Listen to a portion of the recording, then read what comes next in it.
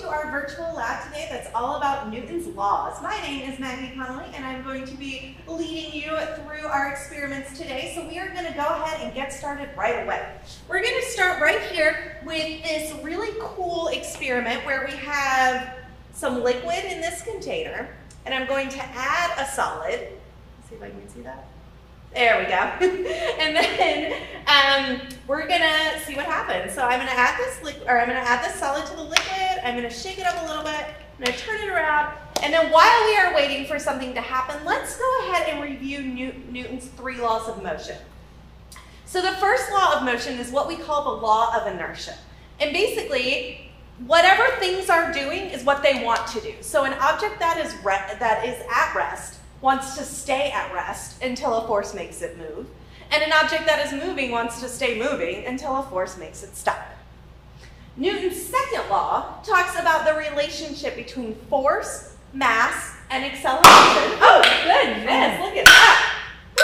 Right, let's grab it. All right. I dropped it again. I'm sorry, I'll get it in a minute. So, Newton's second law talks about the relationship between force, mass, and acceleration. And we'll talk about that a little bit more as we go through our experiments. And then Newton's third law is that for every action force, there's an equal and opposite reaction force. So I'm going to ask you right now to make a prediction. You just saw what happened. It looked like my canister, like the top of it went crazy and it just went really high and all over the place. So I wonder, which of Newton's laws do you think best explains this demonstration? So think about it and make your prediction, and while you're doing that, I'm just going to move this out of the way because we don't need it anymore. All right. So now that we have our prediction, we're going to come back to that at the end of our lesson. So let's look back here at this cart. And I have this cart right here. It's got some wheels on it. It's kind of heavy. And I want to make this cart move. So I need to overcome its inertia. So we're talking about Newton's first law right now. It's at rest. So in order to make it move, we have to add a force. And a really easy force is that I could just push it. All right. So that made our cart go a little bit. Now what do you think might happen if I added more force? So if I push this cart a little bit harder, what is going to happen to its acceleration? Let's think about it. Let's find out. All right, so if I add more force, then we get more acceleration. And that's actually part of Newton's second law. If we increase our force, we're going to increase our acceleration. But I don't want to just have to follow my cart and just keep pushing it all day. Like that seems a little silly, right? So what if I used a leaf blower? Do you think this will move my cart? Well, we're going to find out. Now this sound is going to be a little bit loud, so just be aware. But let's see if my leaf blower will move the cart. Ready? 3, 2, 1.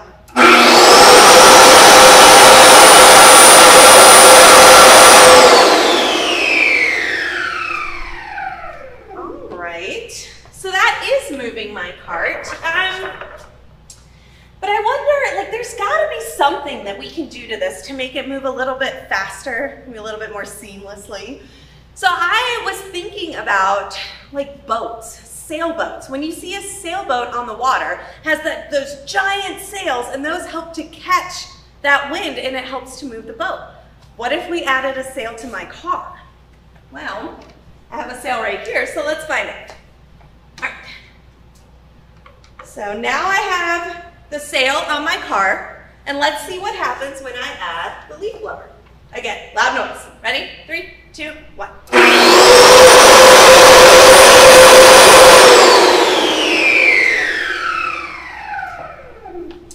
All right, so I think that we are getting closer to where we want to be, but again, I don't want to have to follow my cart all day with that leaf blower. It's the same thing as I don't want to have to move it and push it all day, right? So what if I attached the leaf blower to my cart? That would make sense, right? Because it's working now. So let's just attach it, and then hopefully my cart can just go forever. So we're going to make a prediction now. And I want you to tell me, so now that I have this whole system, let's see, is our cart going to move forward that way, backward this way, or no movement at all. So which way will my cart move? So make your prediction. Does everyone have it? All right, let's find out. I'm gonna step over to the side just in case it does go backwards, and we're gonna go in 3, 2, 1.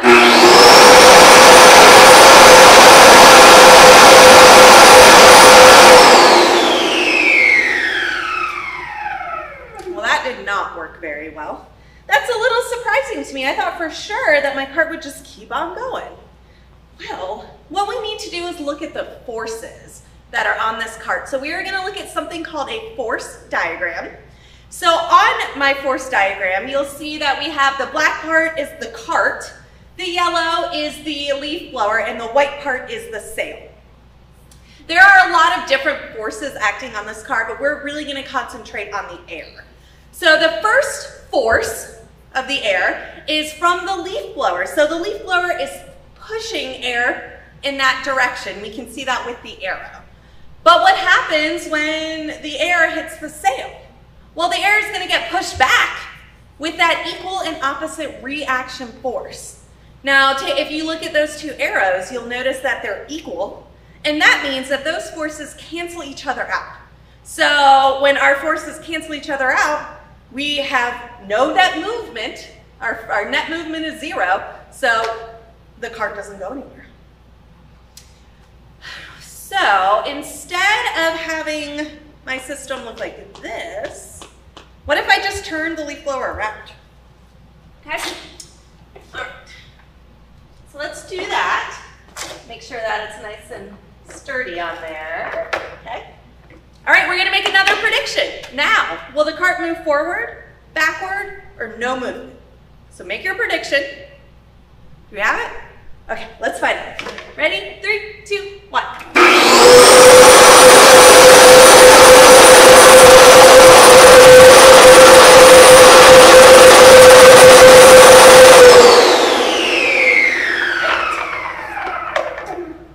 So that worked a lot better. And we're going to take a look at this force diagram in just a minute. Because right now, I'm looking at my system. Do we need the sail anymore? I don't think we do, because this sail isn't providing any sort of good stuff for the cart. What it is doing is it's adding mass. So if I take this sail off, there we go, and I decrease the mass of my system, what do you think is going to happen to the acceleration? Well, let's go ahead and find out. We're going to do that in 3, 2, 1.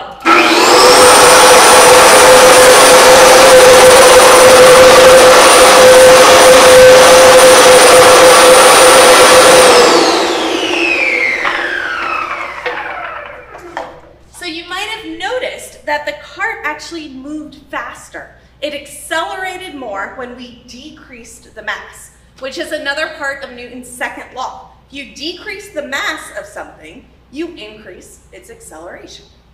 So before we move on, let's take a look at our force diagram now.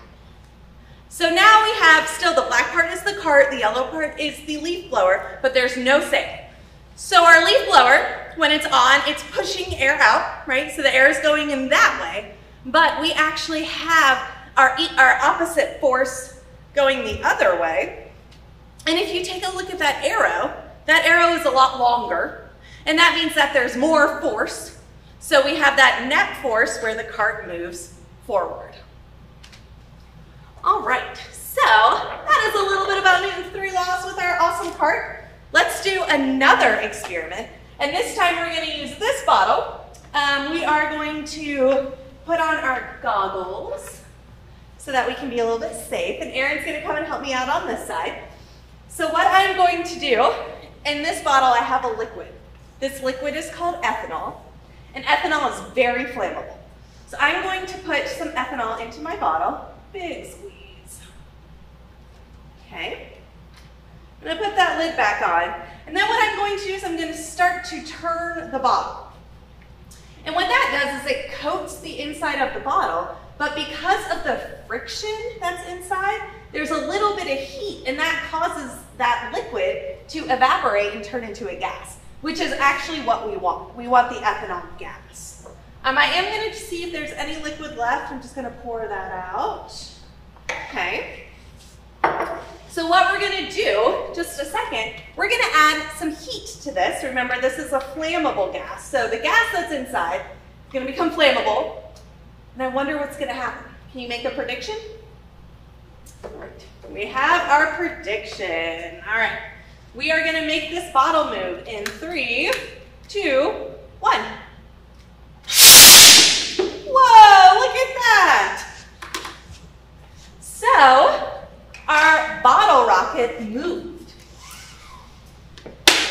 And we can talk about Newton's laws for this experiment as well. So the first one is, of course, Newton's third law, the one that you would automatically think about, right? So we had our fuel in here, and when we added the heat, then a bunch of that gas shot out that way, which caused the bottle to move that way. That's the obvious one. But really, we can make an argument for all of Newton's 3 laws for this experiment. We already talked about the third. For the first law, well, when we started, it was just like this. We had to overcome its inertia. It wasn't moving. So how did I do that? I had to add some fuel that would be a force, right? For the second law, we talk about that relationship between force, mass, and acceleration. So if I added more alcohol, then I would have had more force, which means that this bottle would have accelerated faster. If I added more mass, if I had a bigger bottle, it actually would have accelerated slower because there's more stuff that we need to move. So when we increase mass, we decrease acceleration. So, and then of course Newton's third law, that action and reaction force that we already talked about. So with a bottle rocket, you can make an argument for all 3 of Newton's laws of motion. And that is actually the same for our first experiment. So we had this container, and in this container I had some liquid, just some water, and the solid that I added, it's called Alka-Seltzer, and it's what we call an effervescent tab. What that means is that when it comes into contact with the water, it's going to start to like dissolve, and we're going to get all these bubbles. A gas is created. So when I put the lid on, and we turned it upside down, I'm not going to do that because I do have liquid in this one, but when it's upside down and we have all this gas that's being created, it has to go somewhere. And eventually, it's going to have so much force that it's going to like essentially push down on the lid, and it's going to cause my canister to shoot up. So that's the third law. But again, we can make an argument for all of Newton's laws, because with this first law, we needed to overcome its inertia. How did we do that? Well, we added the Alka-Seltzer to create the bubbles, which created the force. And then for the second law, if we had more Alka-Seltzer, we would have had more bubbles, and then we would have had a higher force to push that rocket up, or the canister, I should say. But if we had a bigger canister, what's going to happen to that acceleration? It's going to slow down, right? So remember, if you increase the force, you increase acceleration, but if you increase mass, you decrease acceleration. So if you made a prediction that this experiment was for Newton's first, second, or third law, you are correct, because we can make an argument for all of them.